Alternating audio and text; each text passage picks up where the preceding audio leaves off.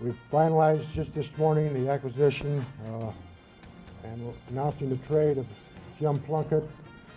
The 49ers are giving up Tom Owen, quarterback, who we regret the necessity to give up Tom, and we wish him luck and every success with New England.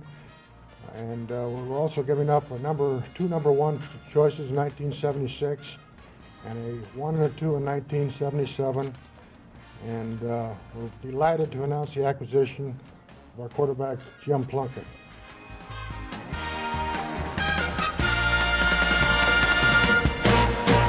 I see you smile. I've been smiling the whole time. You didn't look real happy. Shoot, I got in late last night from Arizona.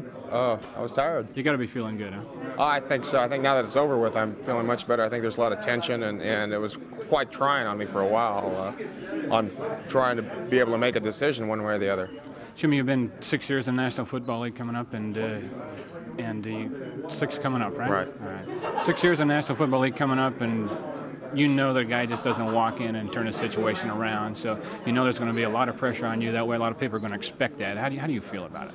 Well, I think hopefully they won't expect too much, but they usually do. I think that I'm going to come in with an attitude that I'm going to work hard to progress, to get better, week after week, and if necessary, year after year, so we can reach a point where we can compete consistently week after week. Make a few commitments to myself, and just try to get this ball club running like a good club ought to run. What do you think you're strong in? What do you think you need to work in?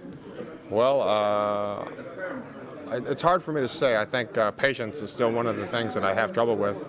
Sometimes I'm reluctant to stick to a game plan in the sense that, maybe we get behind a little bit, but we still have plenty of time, and I start to put the ball in the air a little bit too soon. I think that's the biggest thing I have to improve in. Some of the quarterbacks have been around a long time always told me the best way to do that is to take what they'll give you. Is that true? I think so, if you can. Sometimes I think at New England, one of the things that was a problem is that, our communication system, getting the defenses read and the plays called sometimes from upstairs down to the field and fast enough to take advantage of it was lacking at times. And everybody's been inquiring about your health, but you look good. How do you feel? I feel fine. I've been working out hard, and I'm eager to get started.